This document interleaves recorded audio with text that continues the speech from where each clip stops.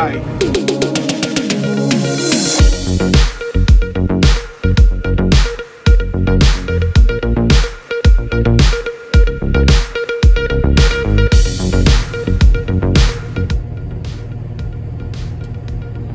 Just that spraying, I noticed this beautiful sunset. Alright, we're just coming to the end of the branded T3 on this wheat. You see the wheat in the barley line here. But yeah, that's all done now. Right, we're out in the early morning shift this morning, about 5. We're now spraying in the sugar beet again. This morning we found out I can use the auto steer, so I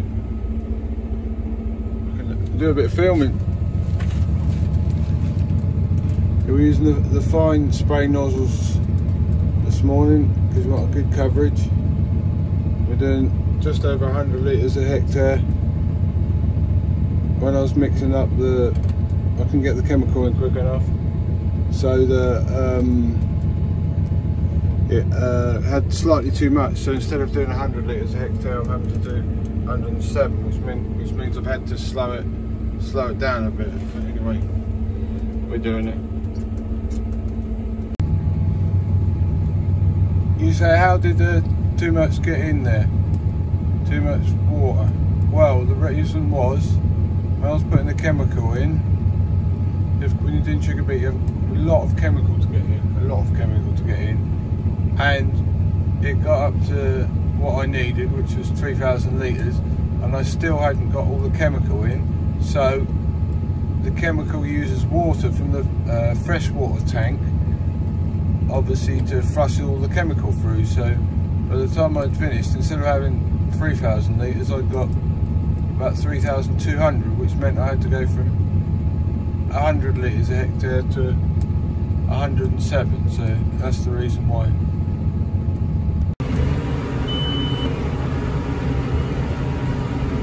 Right, it's the 15th of June today. I've just started doing a bit of hay for a customer. He's done the middle of the field with his small, just conventional bales, John Deere, and I'm just going around the headland with the big ones. It's not going to be many, probably 7 or 8 possibly maximum, but the slope was only just down the road, so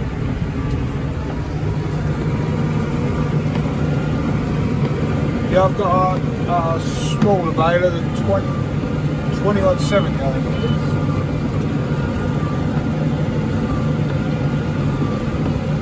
Yeah, the inside of the bale chamber was a bit rusty, but I'll probably take a few bales to shine up. So you have to release the pressure a bit. You do for hay anyway. Have the pressure a lot less for hay because you can get really heavy bales, but the moisture is 5-6%, so it's plenty dry enough. Well, we haven't had any rain for nearly 2 weeks, I think now. So they are talking about storms coming. Today is Tuesday, late Wednesday evening, Thursday morning. So yeah, start of the baling season.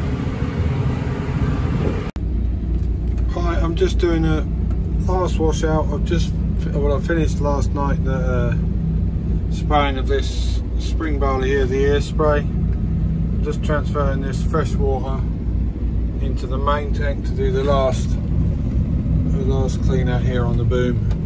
Should be all the spray. I've got a bit of beans to do, but it should be all of the wheat and the barley done now. So yeah, I had problems with the sprayer again last night. You had to come out and change the sensor. It wouldn't detect there was any water in the freshwater tank, which I was 500 litres. It was full up, but it wouldn't detect there was any in there, so I couldn't wash the tank out properly. So I had to wash each can out individually under a tap, fill it up, give it a good shake, and then tip it into the induction hopper, and then just do it because can got empty. That took a long time because 4 of the cans were very sticky and it took ages to get out, so I was a bit late finishing. I'm just out in this sugar beet barley field. They've had storm overnight. I don't think it was too heavy, I'm not really sure. We had about 7 mil, and it's ever so slightly draining now, but just see, it has just sort of like knocked it over a little bit in there, but there's nothing on the deck yet, and there's a few places where it has just knocked it down a little bit, but I think that'll be okay. I've just noticed a little bit of a hole further along here, so I'm just walking along to see what it actually looks like. Obviously the cropper's soaking wet, but the tramline here is pretty wide, but I am getting drenched, as you can see, so I don't think I'm going to go any further. But yeah, no, it doesn't look too bad.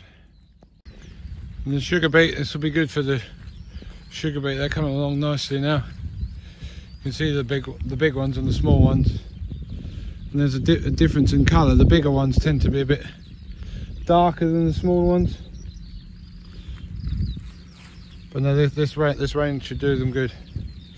And it's still pretty warm actually. Today it's going to go up to 22, even though they say it's going to be raining all day. But yeah, we'll just see. And tomorrow's supposed to be cool. It's supposed to be 15, 16. So yeah, but everything is growing nicely.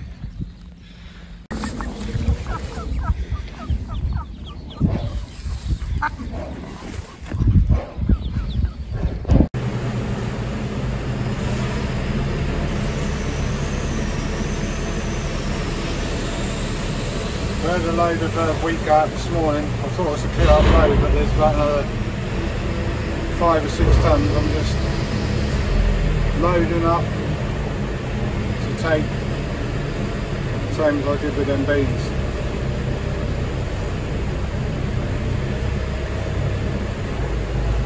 So far we've got 3.37 tonne, but I think this will be about 6. Just the last little bit.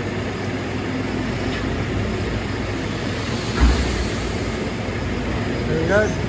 Last wheat harvest.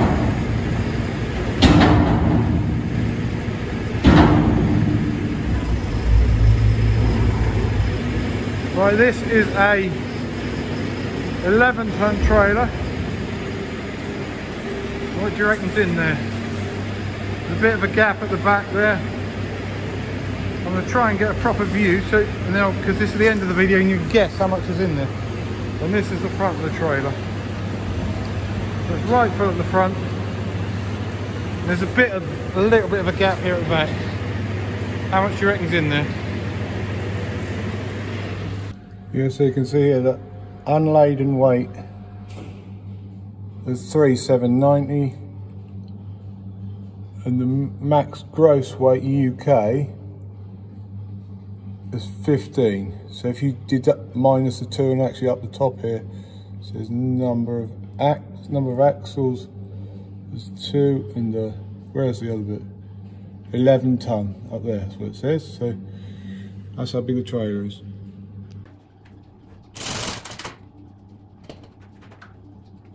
I hope you can hear me over there.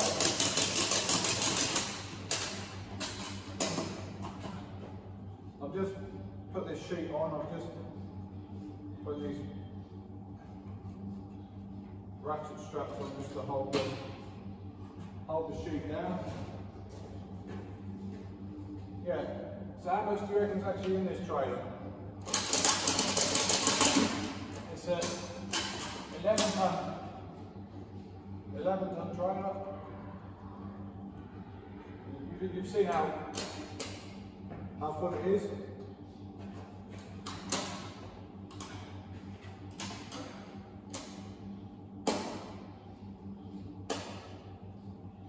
You've seen how full it is, so how much do you reckon's in there? I reckon myself about 9.4, but I'll leave you to. But anyway, that's the end of this video. As of coming up for next week, I'll be delivering this load, and then we'll see what happens after that.